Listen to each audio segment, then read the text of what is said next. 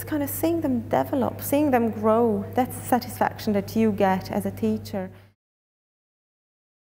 I would say first you need the practical skills, so you need to have the hands-on approach. I think communication is quite an important part of it. Communication in a team, communication with people that have a different background than you do.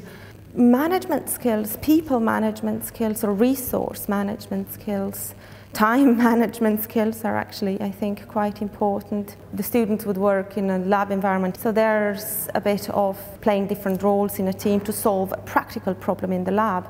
And then throughout the degree they will start to do more, well, yes, more open-ended labs, but as well design projects. They wouldn't have to manage their team, manage their time to get to the deliverables that they have to get to.